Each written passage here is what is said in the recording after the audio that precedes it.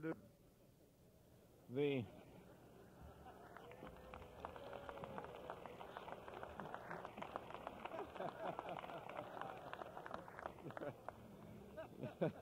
well, off to a good start, aren't we?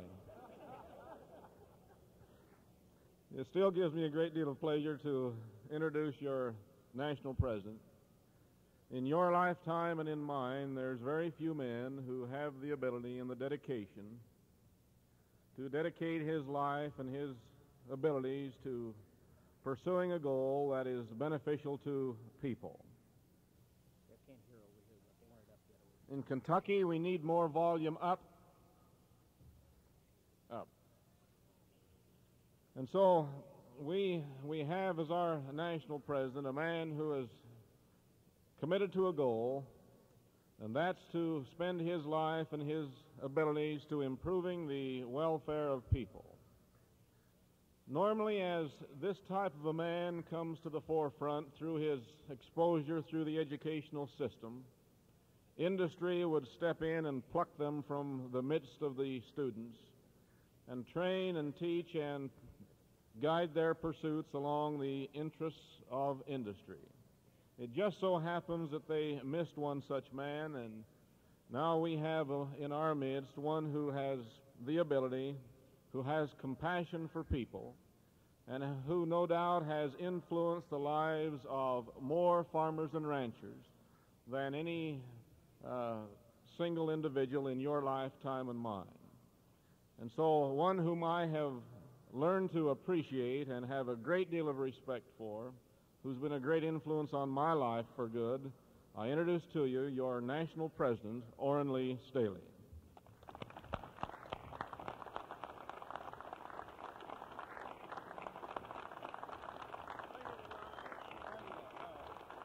Thank you, Devon.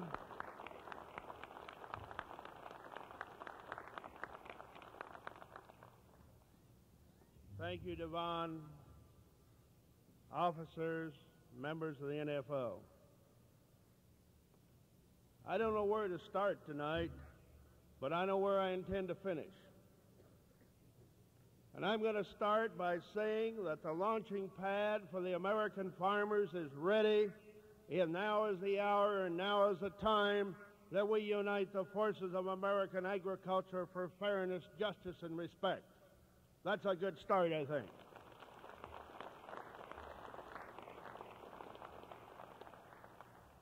It's not for the purpose of idle talk. I'm going to lay out to you tonight how they can do it. And I'm going to tell you exactly where we are. But I'm not going into great detail of telling you where we are, because I think that's very evident. I think that is evident by our performance in the various commodities. I said this afternoon that I was going to tell you that 8 divisions of the NFO, field staff, new membership, cattle, hogs, dairy, grain, departments, stockers and feeders. I said 6 of them, or 7 of them, 8 of them, then I said. And you know, I missed one. We had 9 divisions, departments of the NFO that made progress this year without exception of a department in increasing the volume. I forgot to include the sheep and lamb division. That's a kind of a mistake I like to make. But I'm not going into great detail about where we're at structure-wise, because the attendance at this convention and what is happening in your own areas and what you know is happening is enough proof. I haven't had people come to me, nor have the department heads, nor the staff, nor anyone that I know of, talking about a lot of problems in this area or that area, or talking about the fact their grain payments were slow or something else was happening. Because of the performance overall and because you came here also with your eye on the goal we've long sought to achieve, of uniting our production for the purpose of pricing that production. And I can tell you, not only did those departments make progress in volume and increased volume that helped bring about additional performance, but I can tell you tonight that the largest companies in this nation and throughout the world, almost without exception by commodities, and I'd have to name a very few, maybe one or two in any commodity, out of the 4 or 5 largest companies, whether it be in dairy, meat, grain, and even in some of the special commodities, that are not now already receiving supplies from the NFO. The direct export that's been added in grain, the large companies that have been added to the volume of milk that they're taking, and the numbers of companies also in cattle, hogs, and across the board. Our ability to handle great increased volume is one that some people question because of the past that we were not able to cope administratively with all the things that we tried to do and that we did do. But I can tell you the trial and error period is over. Then we have the administrative people, the best that money could get, at the head of the various administrative duties, from the computerized systems to the management of those systems. Then in grain, for example, we have 7 grain accounting offices throughout the nation. In Fresno, California, in Portland, Oregon, in Minneapolis, in Shawnee Mission, close to Kansas City, in Clarksville, Tennessee, and Andover, Illinois, and Delaware, Ohio. And I believe I named Clarksville, Tennessee in it. If I didn't, I should have. I tried to go around the circle. We have 35 offices throughout the United States that we have AOM, Area Office Management people in. And in each of these offices we have people trained, not just in our own system, but in most cases vast experience in past systems.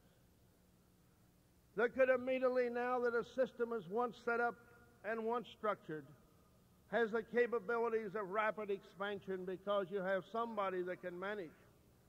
And you can put a lot of additional people there, and in 2 or 3 days, you can have a great extra workload because it's not hard once you have computerized programs and you have them programmed. You know you can put a lot more something to them. I don't know what it is, but it comes out the way you need it if it went in correctly. We have 250 livestock collection points operatable throughout the nation. We have 18 barge loading points up the river systems that are either member-owned or we have full access to. 40 rail loading points, either membership-owned or ones that we have access to that I would call complete access, use as we want to. That the livestock collection points that extend from the coast to coast for the use not just of hogs but also of cattle and stockers and feeders, with a few additions that are available. That we have the milk reloads that are necessary to be able to bring in and collect the milk. But that system that I'm talking about is from coast to coast and border to border. Then many of those systems are also put on the computer system, a centralized computer, All of this had started in 1971 when they told us it would take 5 years, they meaning the best company we could find. That it would take 5 years to put the system together. I didn't think it should take 5 months, let alone 5 years. But it did.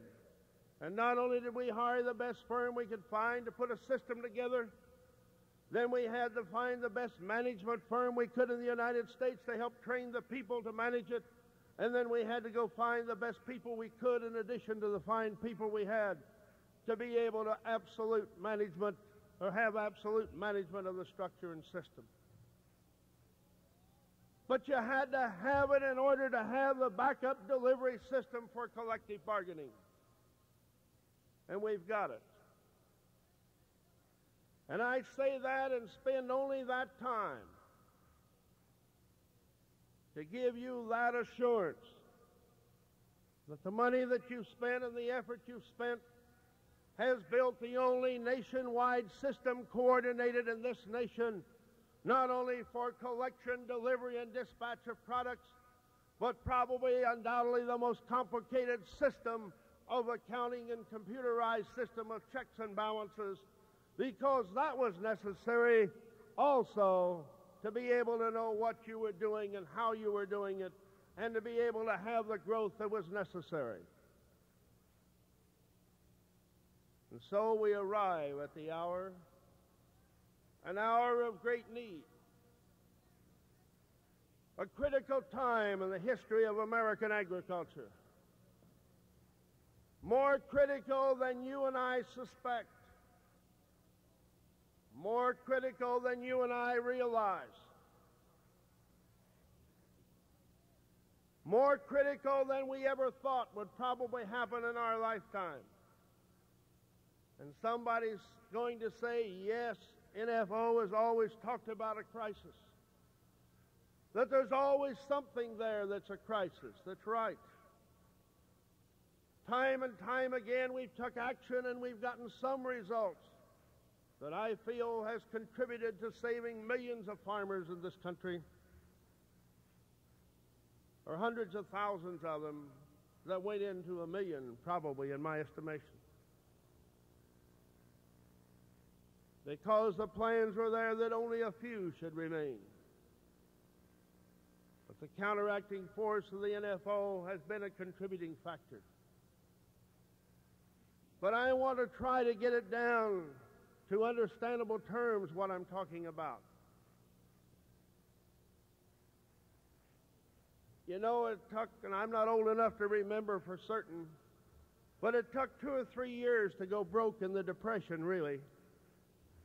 And I've seen farmers hang on for 2 decades, and now just going by the wayside.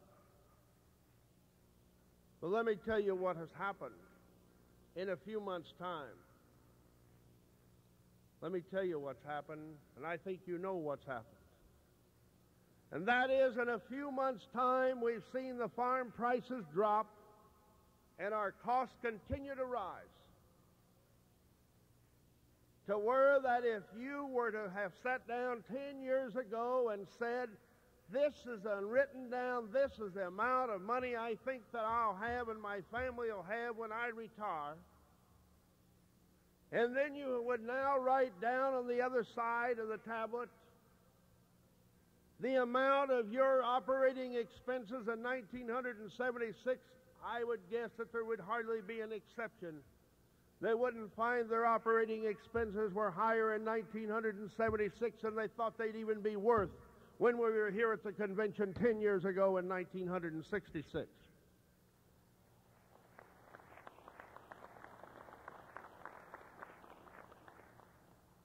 And now if you haven't taken me seriously yet, I'll bring it down, not to ask anybody a personal question, but I just wonder how many people are here and how many people would like to have come that couldn't afford it, that don't want to admit it, that won't tell anybody. But I'll bet you that there are a lot of people in this audience and throughout this country, ranchers, farmers, growers, that if they sit down and you put over in the side of your mind how much you owe in short-term credit, in dollars and cents to the banker, the PCA, or FHA on one hand, one side of your brain, and then on the other side of your brain, don't put down the figures that you try to convince your banker that your livestock equipment and dairy cows and grain's worth, but put down what you really think it would bring if you had to sell out. And I'll bet you there's a high percentage of the American farmers, numbering more than 50% of the active farmers in this country, that their livestock, machinery, grain, whatever type of farming operation they have, that will not pay off their short-term credit today. And that's happened in a few months' time. I didn't expect to get much applause from that because it's a sobering thought, isn't it? I wanted you to think, because I want to see if we're willing to accept the challenge. I want to see if we have the fortitude, and I want to see if we really believe in fighting for justice in this country. That we really believe what we've said. That whether or not we believe that we have the opportunity and the necessity to do it. I know you hear from Maine to California, from Texas to the Canadian border, with practically no area left uncovered in between. With some of the first people that I met coming from faraway Maine, and followed by California, and all points in between. And the same way across the other points of the country. We had to have the scope, we had to have the capabilities, and we had to realize, which we probably didn't, I didn't, of all the things we'd have to do that we didn't expect to have to do. We all thought that it was only necessary to get the production together, have a holding action, and then all the things were going to be done and we wouldn't have to do anything else. Well, our holding actions achieved the success that they had to achieve at the time, but not total success. We fought for the recognition, proving to companies that they had to deal with us, and that took from 58 to 65. And then when we started delivering production, that's when we really had problems. And then we started putting together the nationwide collection, dispatch, and delivery system. And as we did that, we went through a trial and error period. And as we have put that structure together, and I said the most complicated computerized structure system, because you know a company buys so many hogs or so much grain from a certain elevator or a certain buying station or whatever it means. We have to trace it from the individual member through bargaining, through to the company, to the collection, back through to the individual farmer. That's a long, complicated course. That's the reason it took so long to do it. But it had to be if you were going to bargain. If you were going to merchandise and buy and sell, you wouldn't have had to done it, as all the old systems have. Because all you could do is buy and pay for what was brought in and sell it out at a higher price, or lower the price of what you bought next and make the profit to make up for the losses that maybe you didn't know where it came from the first time.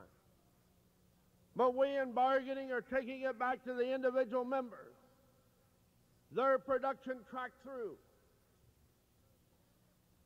And so we have the system, and enough for that. What can we do to use that system now that we have it? You're going to have to make the decisions. You're going to have to make decisions here in this convention in the next few hours. We're going to be going into commodity meetings to establish price goals to go out and fight for, to establish dollar and cents figures that we will strive to achieve, commodity by commodity. But you know, if we don't make up our minds to work and drive ourselves to do more and call on others to do it, and that means calling on all the old leaders to do what they can, calling on new leaders, getting additional new members to help, then we just as well not have those commodity meetings tomorrow, had we? And if we don't have them, you know what you can look forward to? Oh, yes, I know with a new president, there's always those that are thinking somebody is going to be Santa Claus. And they're going to put their shoes on for us and walk down the road, you know. But I can tell you that if you depend enough on government to get you the cost of production plus a reasonable profit, you're sure dreaming like there's a Santa Claus and a real one.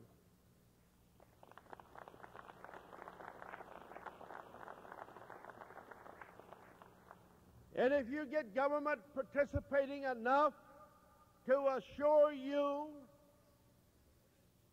the cost of production plus a reasonable profit, they'll dominate you too in the end.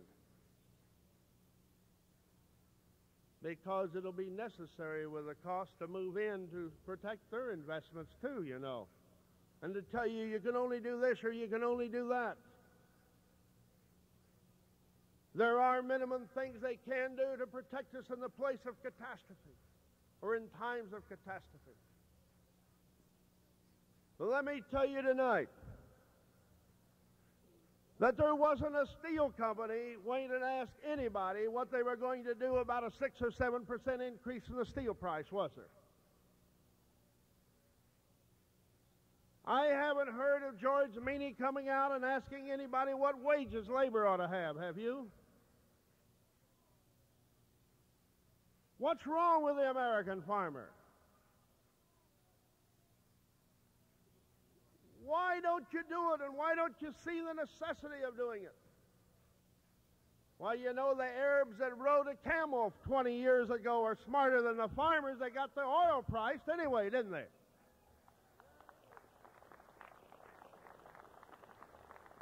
Well, I won't say they're smarter than the farmers, but I guess there's no other way to really say it. I hope that this convention, as the OPEC oil nations meet, I hope this convention becomes the answer to OPEC, the oil nations that are going to raise the price of oil, that we say, go ahead and raise the price of oil. You can raise our price of fertilizer, but we got more food than you have oil, and the American farmers are going to start pricing the food in this country and this world.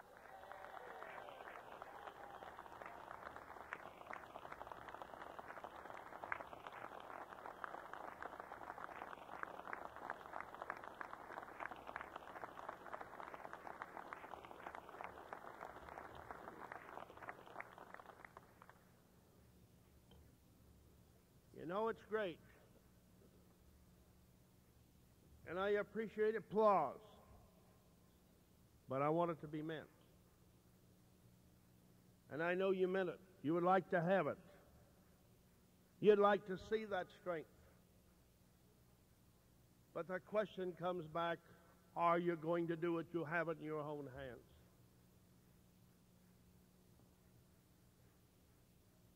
I have visited with company after company, top executive in many of the fields in this country, in every major commodity field. And almost without exception, I have had the large company presidents tell me privately, we're not concerned to pay a decent price to the farmers. Our concern is whether the other companies can buy cheaper. And I and other members of the staff have represented you by telling them that that's the reason we have to be nationwide. And that if we put together enough of the production in all areas of this nation, that when they sign a contract, that we can deliver production from any area in the nation, that there will be no areas that other companies can buy cheaper other than transportation difference, because we'll move it out of those areas, and the farmers or ranchers or growers in those areas will have to, at that time, meet that price, or about everybody had joined the NFO in the area. And they believe it, that it would work. They believe this is possible. But the thing that they've said time after time, the NFO is right. You could do it. But will the farmers do it? And they don't believe they will. Some of them said we can buy out a farmer for a nickel. All we have to do is to raise the price a nickel, and you can't keep them together. And that's what they're fearful of.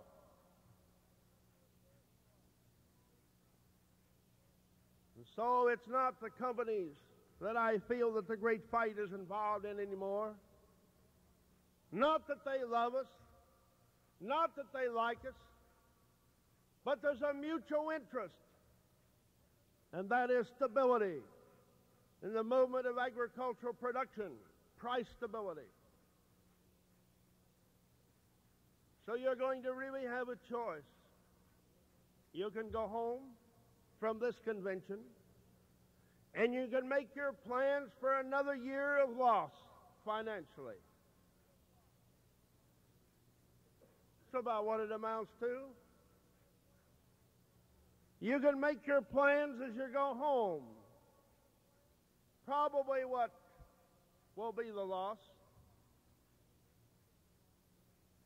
Oh yes, there's two things that we've had problems with. Three things that have to be overcome. One is we have to get across to the people, if there's still a question in their minds, and there is in some areas, in some cases, remembering what happened 5 years ago, or 10 years ago, or 2 years ago, or 3 years ago, and they believe it's the same now. And I wondered how to explain this, and not too long ago, I was in Oklahoma City Airport getting on a plane late at night to go to the Texas State Convention. And I saw something there that gave me an idea that might help you explain that, and it probably won't work the way it worked for me in my own mind, of how in simple ways to explain that we're the same organization with the same goals, but with greatly improved and many times the capabilities that we had even 2 years ago.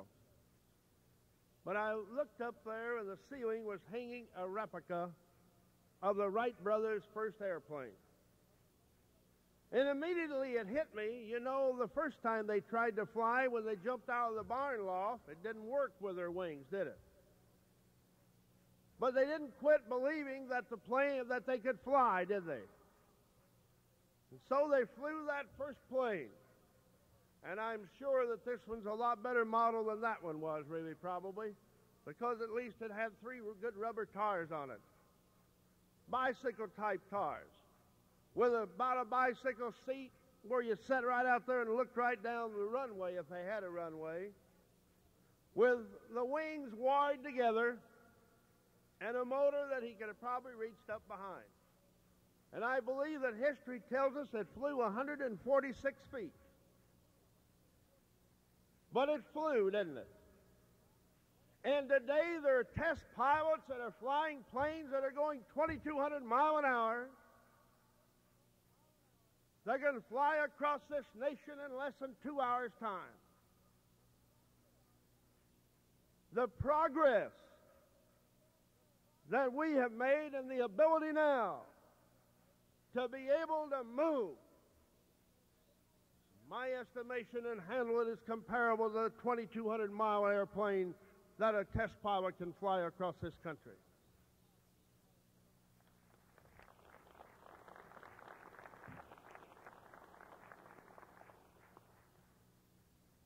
Another thing, we have a problem, we just well admit it. And that problem is that farmers don't want to admit they're in problems. They're living in a dream world, and I don't know which comes first. But they're dreaming of $10 soybeans, $65 cattle, $64 hogs, $12 milk, and they go to bed every night dreaming that it's going to happen, but they don't know how. And so they won't admit it to each other that really the banker probably already owns their dairy herds, their livestock, or their equipment and their grain. He just hasn't taken title yet. But in Nebraska, there's a few places the bankers are taking title, and some other places we've heard where mass sales are already being announced.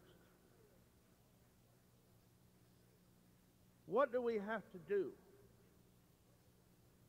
First, we have to believe we can do it. But in order to believe we can do it, we have to be firmly convinced we're right. And we have to have the pride and the self-confidence that we're right and we're capable of doing it. But the fact that if we believe we are right, it ought to give us enough confidence to do it, hadn't it? It seems to me that it had. Right. You know, I can't claim any of the heritage of Harry Truman, only the fact that there were a few things that were pretty typical in Missouri, you know. I guess they said they were stubborn as a mule and everything else, you know. And he said the buck stops here. But I believe that same type of understanding and belief is out in many areas of this country. And I wonder, as somebody said to me the other day, what would our ancestors that settled this nation as farmers think of the farmers in 1976 if they were to drop back and take a look at them compared to what happened to the rest of the economy? Those that were willing to stand up to fight, to die for what is right, to build a heritage today. And the people today aren't even proving that they're willing to fight to preserve it. And you know it's right. You've got every excuse in the world. From the fact that you don't want to hurt or insult your milk driver, truck driver. Or that you don't want to hurt the feelings of a guy that's bought your livestock over the years. Or you don't want to step on somebody's toe and make the guy at the elevator mad. Or you don't want to put in a few extra hours to go a little farther with your production sometimes to be able to get it into a new pattern and put it together with all the farmers in this nation, throughout the nation, that are a part of the NFO. Are those things sign of courage?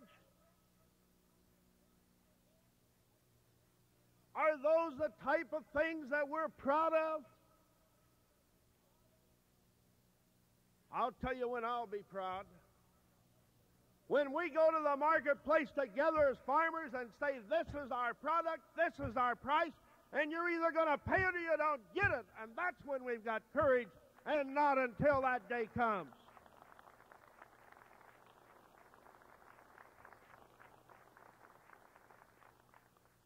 I can't make you do it. I don't have any way to make you do it. You have to have the desire to do it. I was even in the Navy when I saw a few people in the brig. It never really helped much, but it did kind of bring people's attention around once in a while.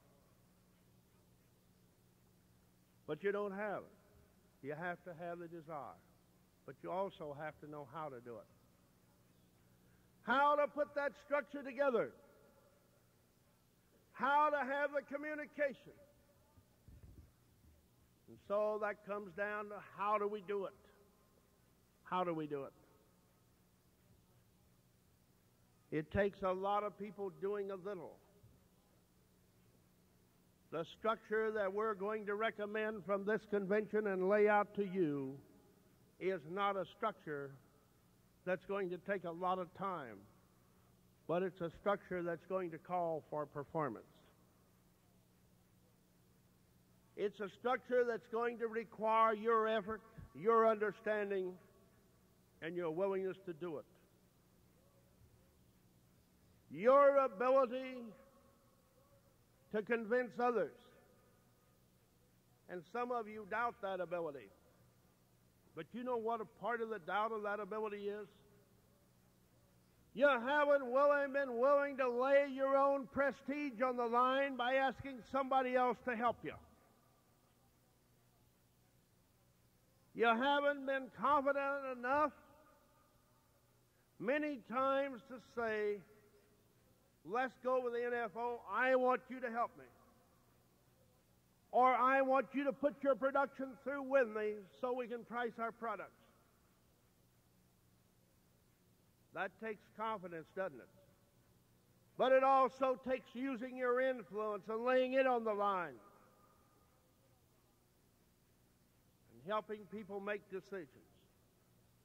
We have proven, I believe without a question of a doubt, that we organize farmers throughout this nation in 48 states of the continental United States faster than any group of people have ever been organized of that scope in this nation. I don't think anybody, labor, any present-day group, anybody else, can say they ever approached what we did and what we've done. We proved that we had the best communication system that this nation has ever seen.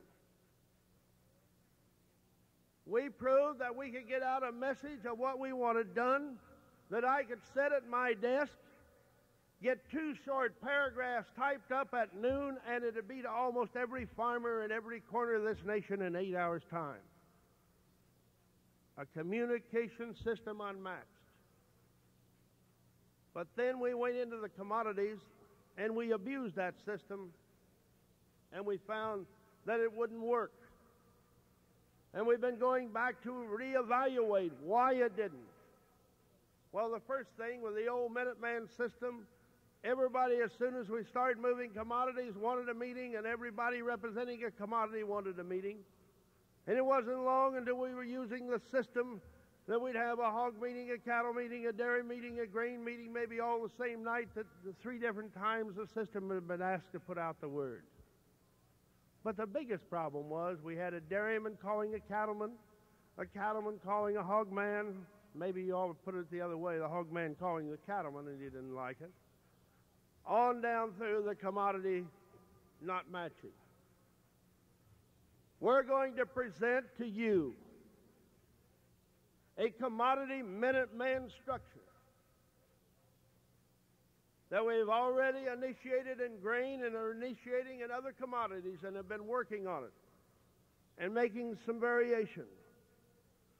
But I want to explain that, what it means. You take one man in the county or one lady that's county coordinator.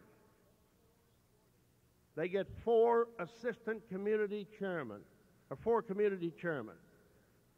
4 more people throughout the county somewhere.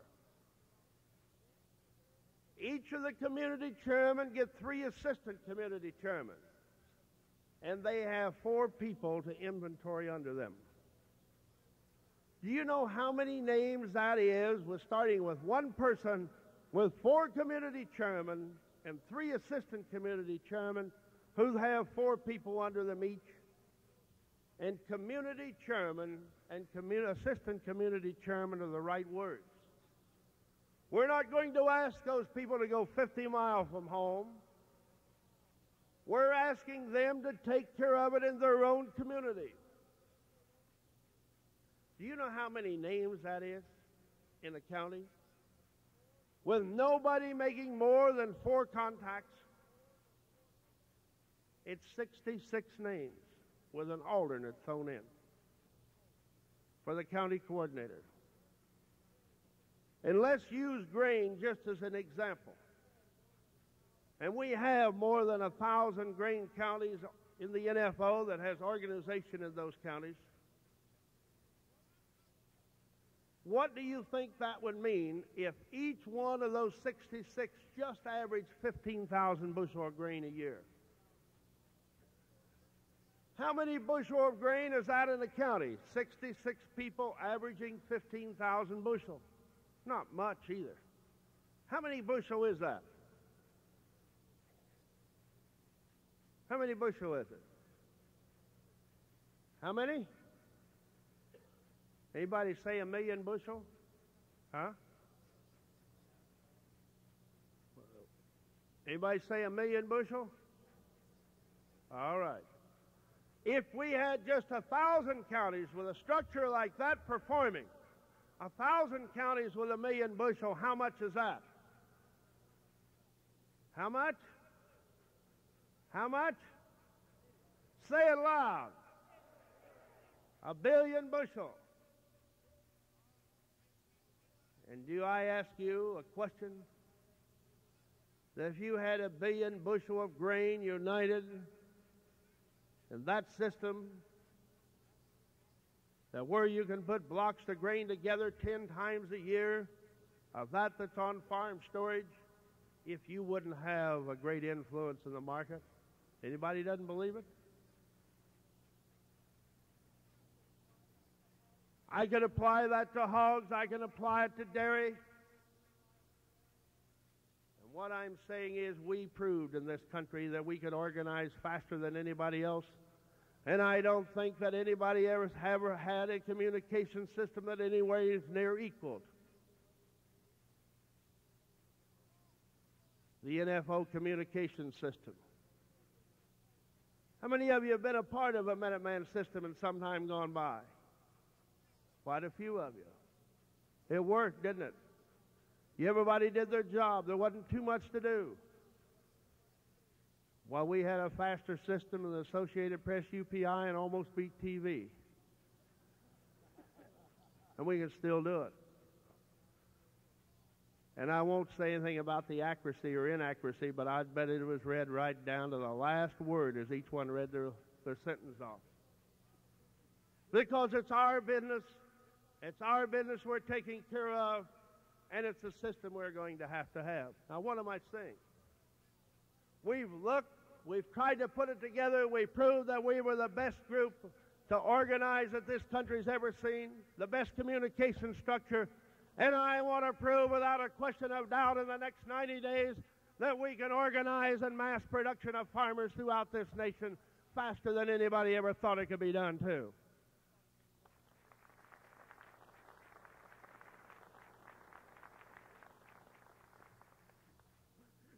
That structure will be laid out. And not only is it laid out in the inventory forms that will be sent into those offices I talked throughout the country, we'll know who's inventorying, we'll know who's not doing their job, and that's when the staff can be called upon to do something to help. But we can't do it if the desire isn't there. And if the desire isn't there, out of this convention, we're going to lose our great opportunity to do the job. So we have the capabilities and we have the ability. We have the production. And I've had many questions asked when we talk about Operation 30, now added the word clincher. Do you think it's possible, they say, that NFO could possibly double, triple, or quadruple their strength in a short time? And I said, I'm confident of it. Because only a few of us know the capabilities. I could tell you about the companies and name them that are willing to take vast amounts of production in addition to what they're getting. Companies, international companies, direct exports and grain that we've lined up, that we have the capabilities now of delivering to. A system that we started out with a few months ago that's been greatly improved and reduced costs and the capabilities of delivery. But you are the ones that's got to do it. And somebody said, what are you going to say before I came on the platform? I said, well, I'm going to say all the staff can work 3 days a week and all the members can spend 30 minutes a week for the next 90 days. That's all I'm expecting of them. You know that kind of work, how much results we get? It's only going to come out what we put into it. And that was, we got recognition. We had to use a holding action to get written contracts.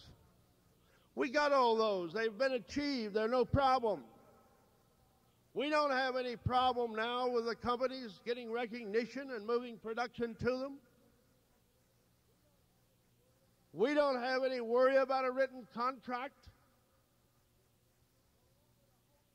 But what would a holding action do unless you've got the system to deliver to back it up?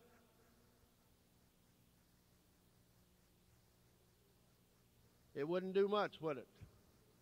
Only maybe create more problems than it might cure at this particular junction. But what about it if it is used, if necessary, when we have the production united in the way to deliver it? I want it clearly understood by everybody, without question, that I believe that it's likely that a holding action and a showdown time will come for farmers to achieve equity and justice and respect. I believe that.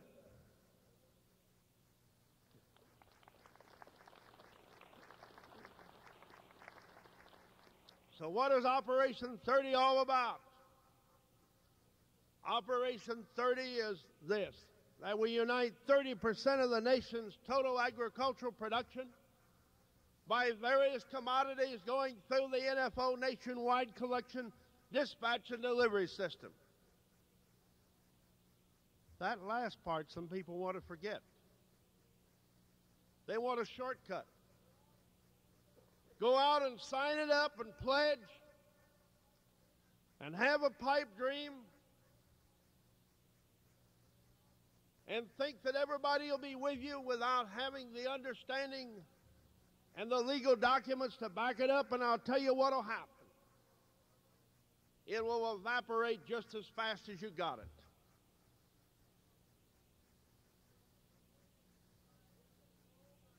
We can go with experiments. We've tried them all that I know of, and I'm willing to try more. But I want us to one-time leaders in this organization that are here at home. Everybody that can walk with a cane or get in a wheelchair and ride. And the youngest member that is here or back home, that I want us to pledge that for the next 90 days, we're going to turn every corner of this country upside down, saying to the American farmers, you've tried everything else. You've always hoped. You've always looked for the Santa Claus. And once in a while he appeared for a couple of years, and then you thought he'd always be there. Whatever the cause may be. But I want us to pledge that this convention, I want us to pledge to ourselves that all of us, in in one 90-day period beginning next Monday that we're going to tie this agricultural production together. And we're going to use the same economic policies and the economic strength and the economic soundness when companies price their products, or when labor strikes for a wage, or when the OPEC nations announce their oil prices. I want the American farmers to be able to announce their prices and to have the fortitude, the courage, and the production to back it up. That's what we started out to do, and I don't want to see us put it off.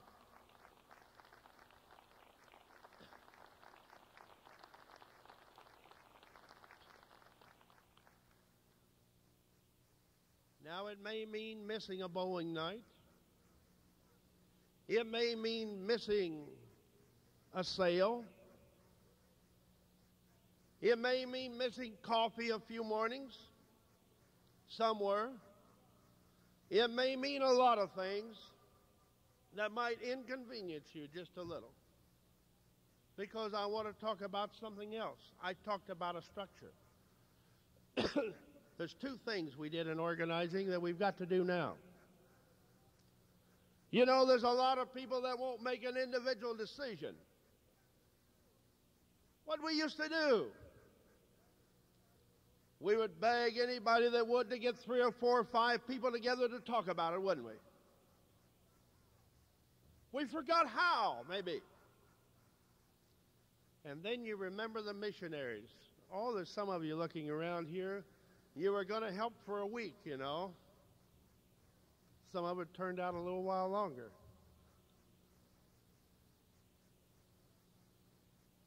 But I'm not trying to get you to do more than what I'm going to ask you. If you become willing, it won't be turned down, of course. But what I'm saying is this. We found one thing. One thing was that if we set up 10 people to go out in the county on a certain day, and I want the wives to listen to this. One day, or for 3 days in a row, I can tell you what's going to happen. Well, the cows will get out, or the flat car, or something will happen, and they won't get there on time, part of them, and by 3 days it's all filled, it's all done. But we found one way that could be prevented. And that was, we take the farmer, the member, far enough away from home that he can't get back easy at night. And we found the ideal mileage was 100 miles. If we asked them to go 300 or 400, oh, they were scared to death because they were afraid a catastrophe would happen, they couldn't get back. But even at a 55-mile-an-hour speed limit, you can make it in a couple hours, you know, and you might break the speed limit and beat that a little. And the wives don't need to worry about them because they get the heck worked out of them, because everybody has to eat together at supper. Not that any wives would worry about them anyway, but anyway, they eat together at supper. That's what I know as supper. Sophisticated dinner, I think, turned around, you know. And they eat breakfast together. They talk about it. They go out in pairs. And so what we want to do is every county to be ready that when somebody calls and says that on Tuesday morning at 9 o'clock we want 10 people from your county to go as missionaries. The missionaries, if there's money somewhere to pay for their meals, it will be done, but probably that'll be volunteer work. You know, you'll not only learn a lot about the NFO when you have to answer farmers' why in other counties, but you'll learn a lot about farming, too, from others, just visiting with them. Now, why do we bring them back to the same place at night, and so they eat supper and breakfast together? Well, you know what will happen? The first thing you know, if you don't do that, they'll get acquainted with Joe the first day they're out, and the next day they'll look at his farm, and the next day they'll look at somebody else's, and nothing's done. They just get to visiting. Being very frank, very firm, very honest about it. But I'll tell you what. You take 10 people from a county and then get 10 people that you got acquainted with to come back to your county, and you have 20 people, 10 teams of people going up and down those roads. You'll turn rural America upside down, whether it's in Maine, California, Texas, or any place in between.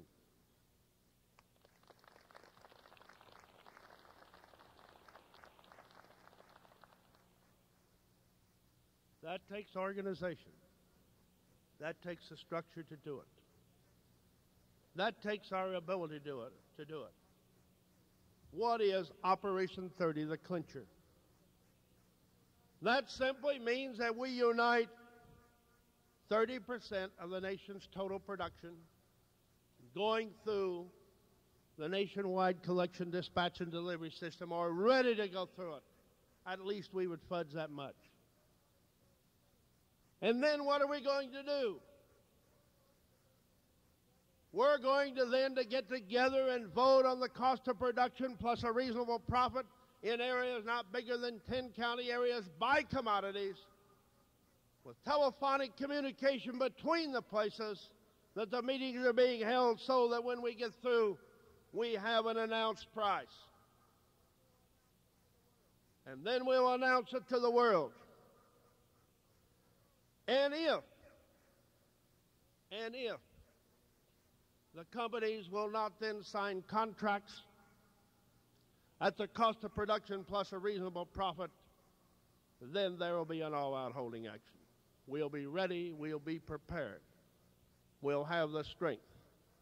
But I don't want to go out hunting an elephant with a BB gun, and I'm not going to be a part of leadership, leading people over a cliff. But I'll pledge to you one thing. There's nobody will scare me. There's nobody going to make a deal with me, and I'll lead you to victory if you'll get in there and fight with everybody helping. And I'll stay in there with all the courage and determination there is. But I'm not going to lead a bunch of weak-kneed people that are not willing to get involved in a fight into a fight either. And there's only one way you're going to do it, and that is to do what I've asked you to do. I'm no hero. I don't appreciate applause. I'm natural, of course. From the point I've got pride in what I'm doing. I've got pride in being a part of what we've done and what we've accomplished. But applause for the sake of applause is not ego building to me. Ego building to me is ego building together. A system and a structure that will give us justice, that will give us fairness, and I have added the word respect. And why have I added the word respect? All my life there has been a feeling from others throughout this country that they were just a little bit better than the farmers. It hasn't always been said, but it's always been imitated or initiated, hasn't it? That we would take it, and then when I see people charge us the prices that they want to charge us, and I see the price tags that go on, I want the American farmers to get in the same ball game that the large companies that price their products with a price tag or labor bargains and uses a strike if necessary. And I picked up the local paper. I hardly ever read a newspaper anymore, articles about the NFO, because I don't care. I don't care what's said. Really? Why don't I? Because we're not going to do anything illegal, and we're not going to do anything immoral, and in my opinion, I can live with my conscience, and I'm not going to let anybody influence me to weaken my position as leader of the NFO to wage the fight. And so I did happen to glance at the paper, the headlines, that I call for a strike. I don't care whether they call it strike, holding action, or whatever they want to call it. I want the American farmers to say this is our price, and we're going to get it, and you're either going to pay it or you're not going to get the food. In simple, understandable terms. I don't care anything else.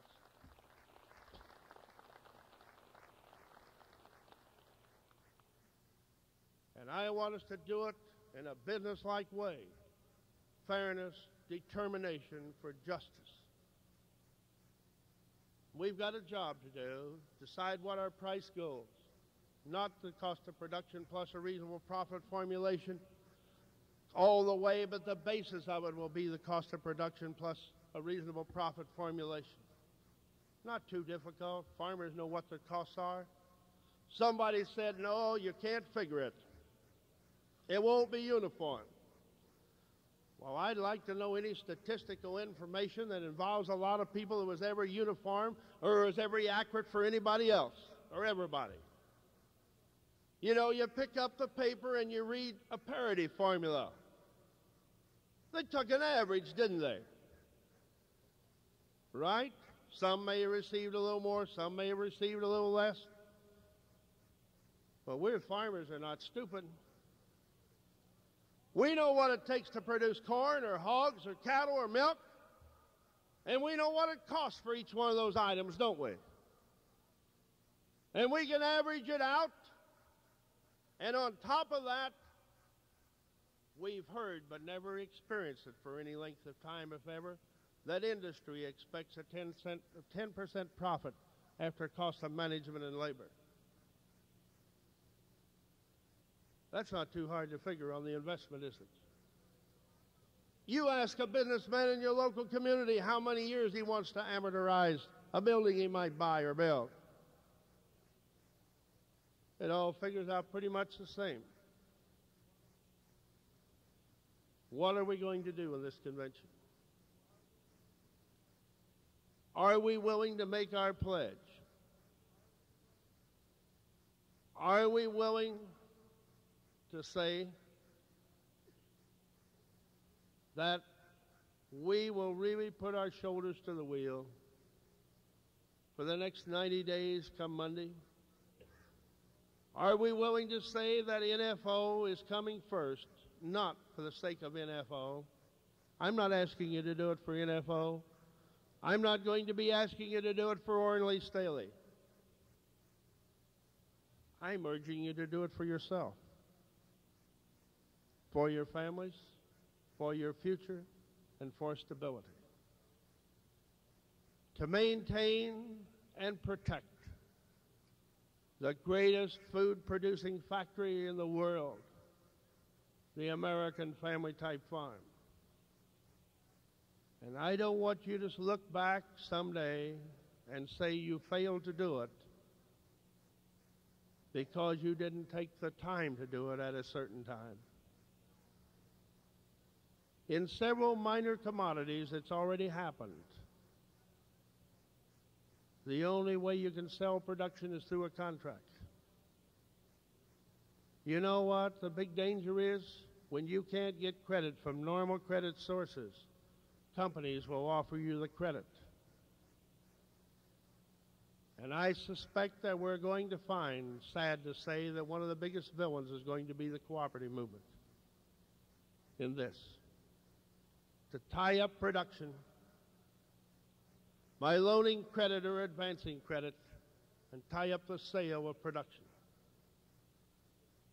That isn't vertical integration, that's direct integration, direct control. And that can happen very quickly. And so I want to say to you that every time that I think about holding up my hand in our meetings, in our areas,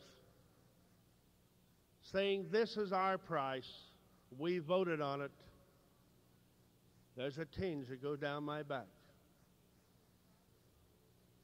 It would be the proudest day that the American farmers ever had, with the pride and the ego of fairness, not an ego of injustice, and not an ego of getting even with somebody, but the ego to know that you had accomplished what is most worthwhile besides your spiritual needs in this world. And that is your human needs of survival, the human need of adequate protection for what you've achieved or sought to achieve, and for the feeling that you had passed on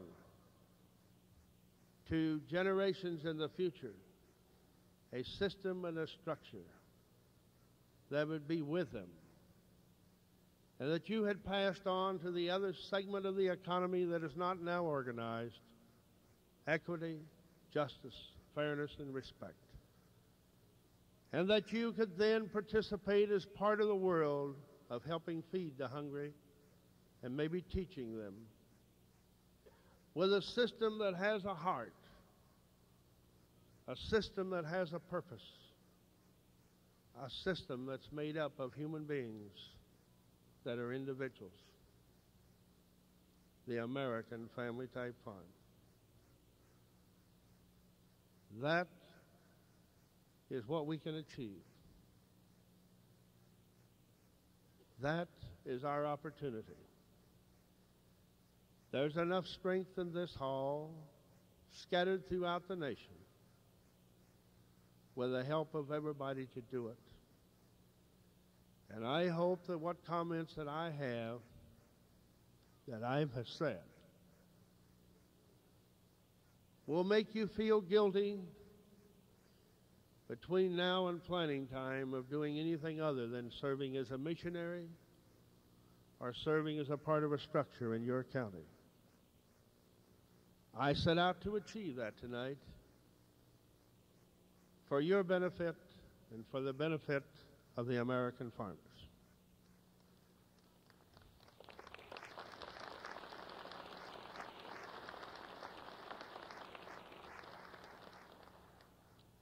I can't do it. The staff can't do it. And I want to close with an example of what I said in Michigan.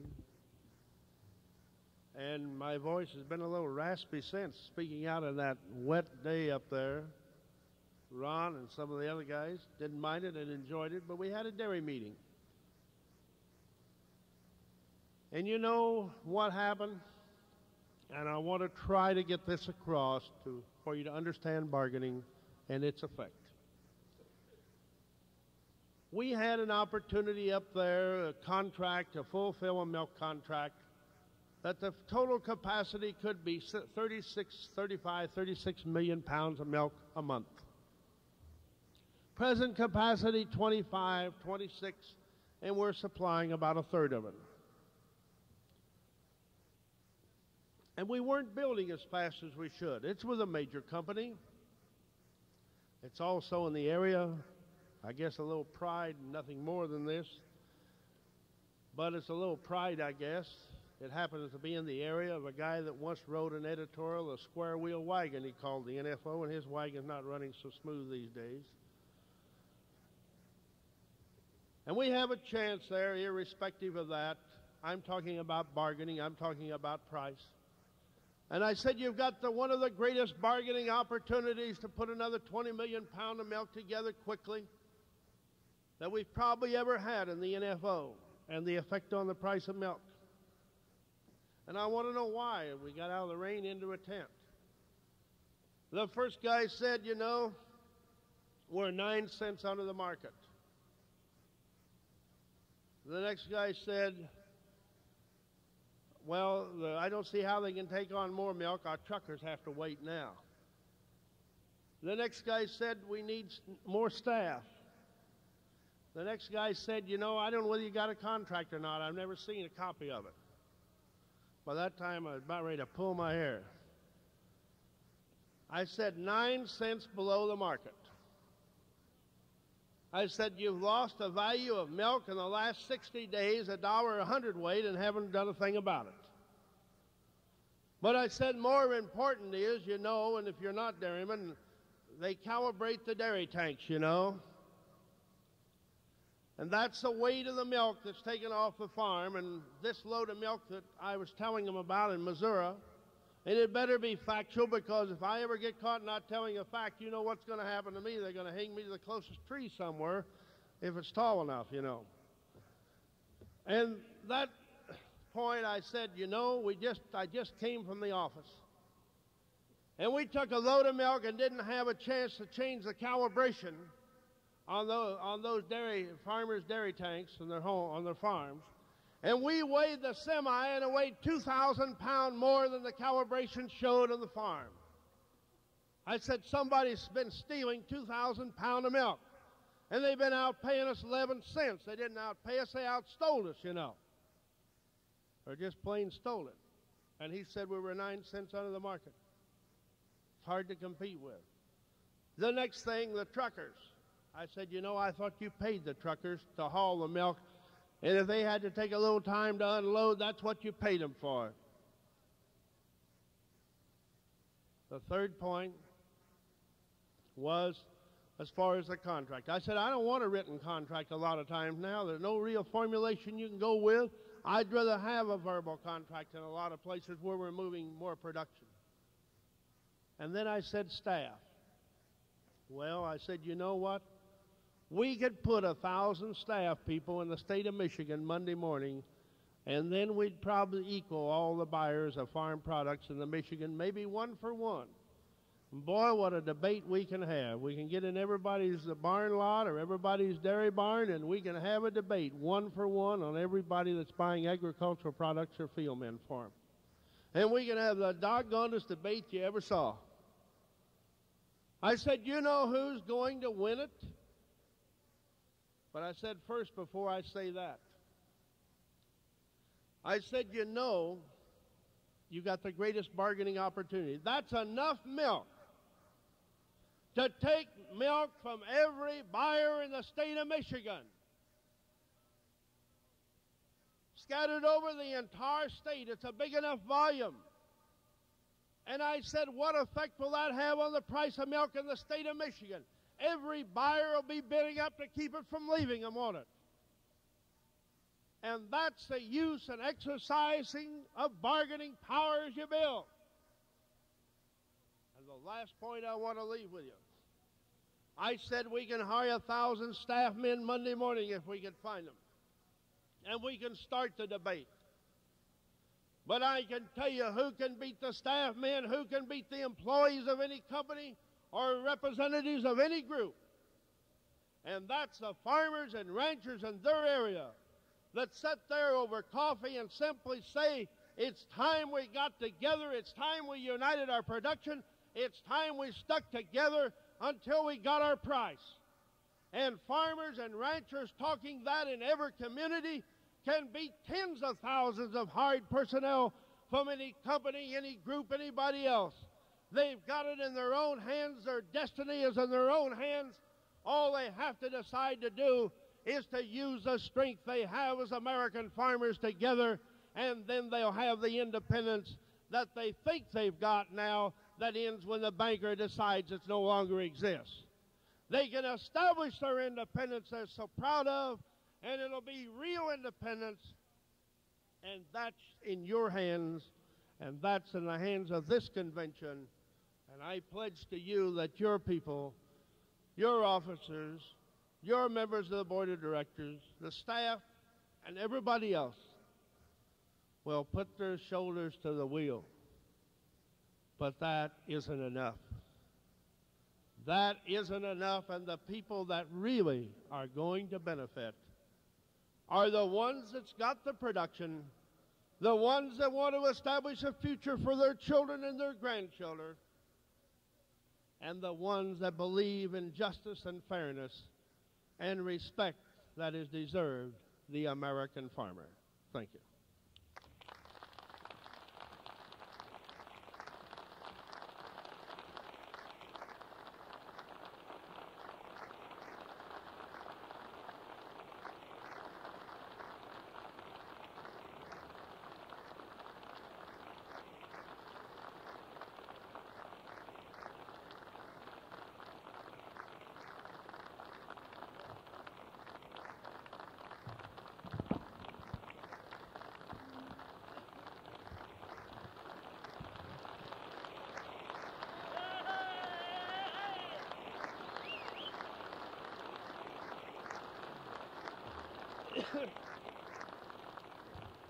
How many of you remember that little sign that Winston Churchill flashed in the depths of their greatest despair, you know? We ain't in that kind of despair now. But let's really say what that means. For the American farmer, that's what it's all about.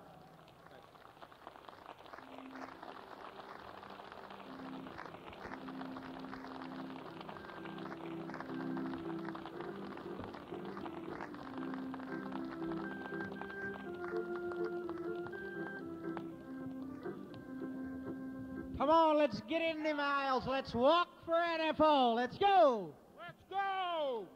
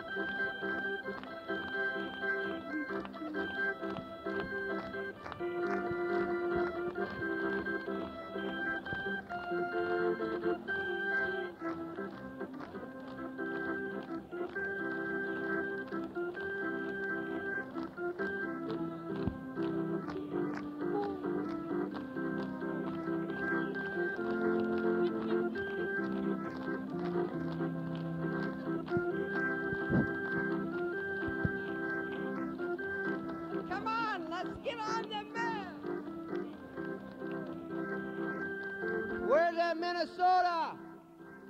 Okay.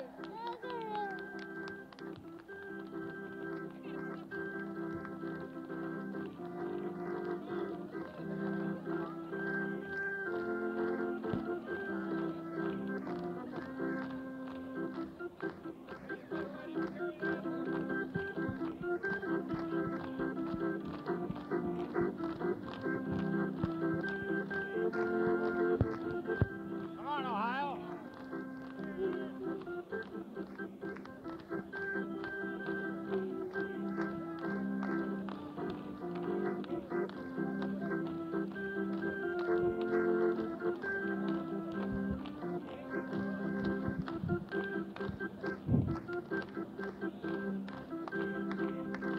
Microphone number 7.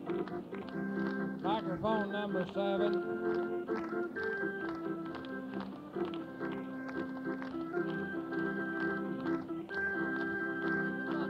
Microphone number 7.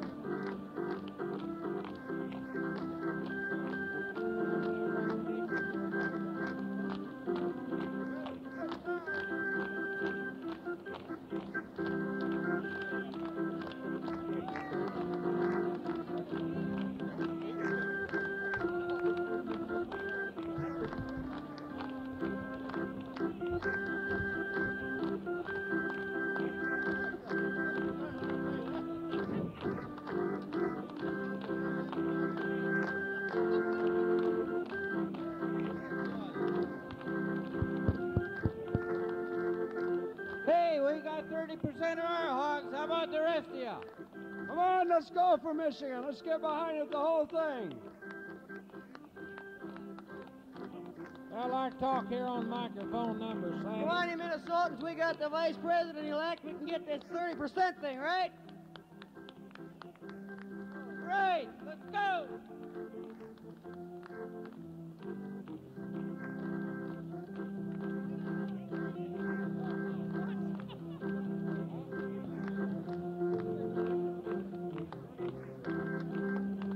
Come on, you guys, let's get off that rear and get in gear.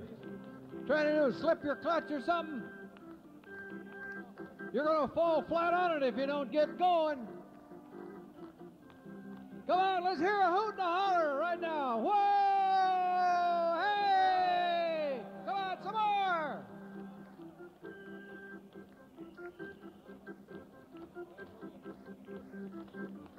That was Traverse County, Minnesota. That was the first. Well, let's hear it again. 30% hogs. You guys can still holler, you're not hoarse yet, are you? Come on, let's go. Whoop up, hooray! Hey for NFO!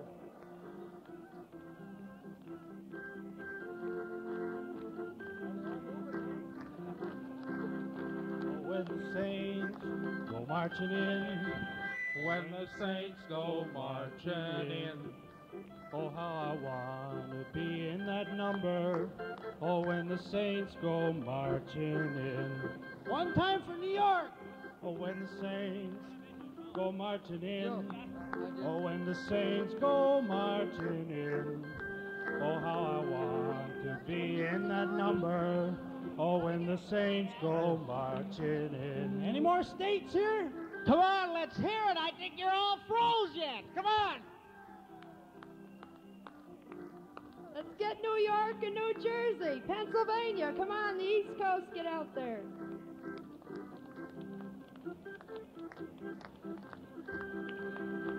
Let's make that hip hip hooray. Let's go all the way in 77.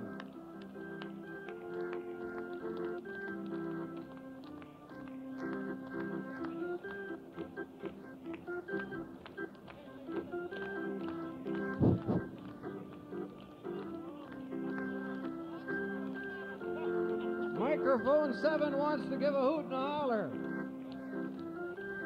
Microphone 7.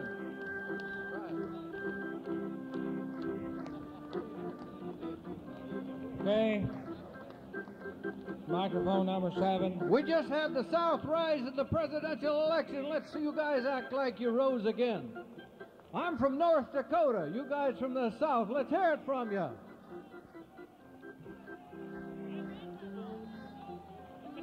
Let's hear it for Vogel Brothers of Roanoke, Illinois. Are you Northerners going to let those Southerners outdo you? They didn't do much, so let's do some more. Come on, another hoot and a holler. Hooray! Come on, let's go.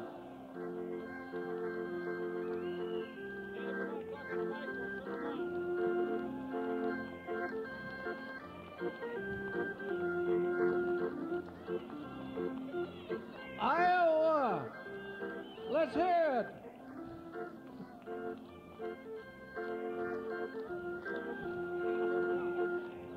I can't turn it on here.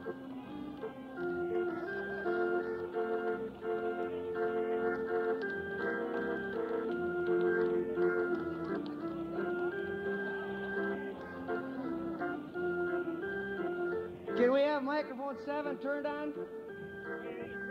Right here, I'd like microphone number 7. I'd like to say a word, if you don't mind.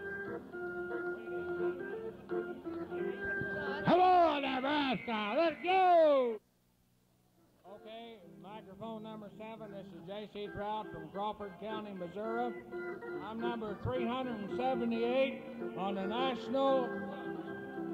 I'm number 378 members in the national organization. And I want you to know that this to me seems like a half-hearted effort here tonight. I want you to know that the speech that Orrin Lee Staley made is not near strong enough as far as I'm concerned. I want you to know that I've been in this organization a long time and I've worked for it, and the only thing it takes to make this organization work is guts of the members. And I want to say to you people that I don't think you got guts enough to make it work. There isn't anything that our national office or our staff can do to make NFO work unless the members care to make it work. And unless you want to go home and put your production in a block and make it stick there until it sells for a price, you ain't going to get a damn cent nowhere. And I don't think you people got guts enough to make it go. It takes guts to make an organization work, and I don't see it here. And I haven't seen it for 19 years. And I'm ready to make it go, and I defy any man here. I'll hold any product that I have, and I farm several thousand acres. And I'll hold it till we get a price. And I defy you all to do the same. And until you do, you're not going to get a thing. Say them's fighting words. Let's get at him. Let's get on the go. Let's make it look like you mean it. You're walking around here, crawling around the floor. That's who for Dept. Come on, Kansas, let's make it work. Pennsylvania, let's hear it from you. Atta boy. Michigan. Ohio. North Dakota. New York. Idaho. Nebraska. Not you, Taverny, just Nebraska. Georgia. Hey. If I've got a promise, if you're going to raise this roof with a yell, Charlie Renfro and Glenn Utley are going to do a polka tomorrow night.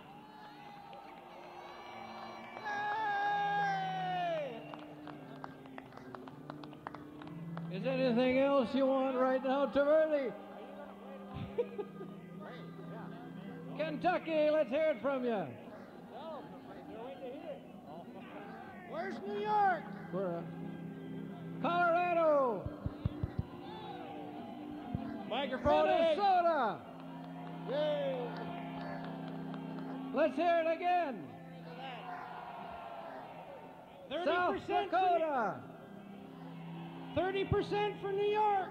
Missouri. Utah. What a NFO. Ship and go. What about Montana? Montana.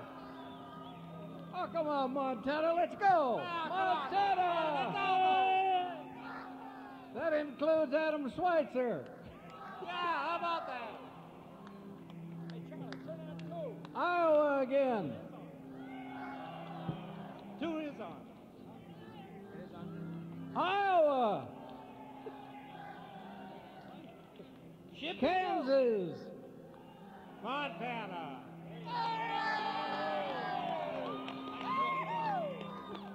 Montana. California. Ohio, wake up! Montana. Wake up! Don't sit there, you fanny! Get the lid out! That was Tom Conrad talking Ohio. They better get going.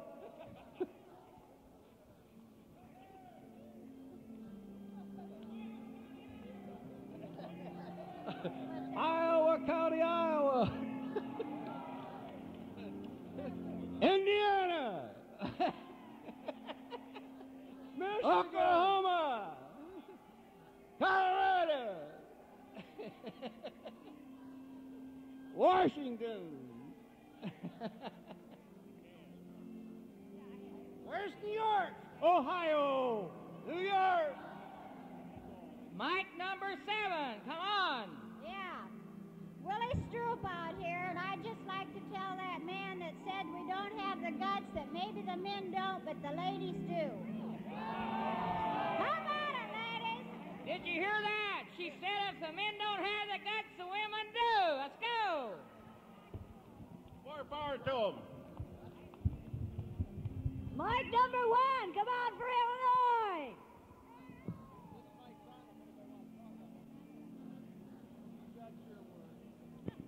Come on, Montana.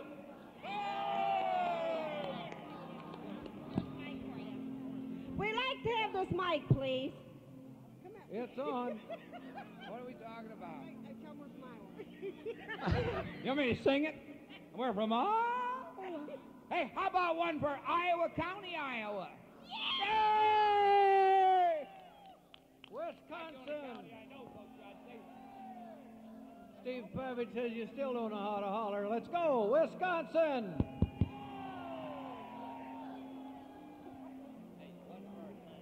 Let's call the roll again. Ohio. Wisconsin. South Dakota. Hey, Charlie, Oklahoma. my gosh, we had a challenge one time. We was going to float Wisconsin right away with milk, and we're still going to do it for Michigan. Ohio. Michigan. Ohio. Where's that? Georgia. Here they are. Sam Cleary and the rest of them. Indiana. Hey, where's New York? New York. NFO. Hey. Pennsylvania. Pennsylvania, sound off. Kansas. Vermont, let's go. NFO, help Vermont. Minnesota. Morrison County. Where's Maine? California. Maine's up there on the northern border of the state.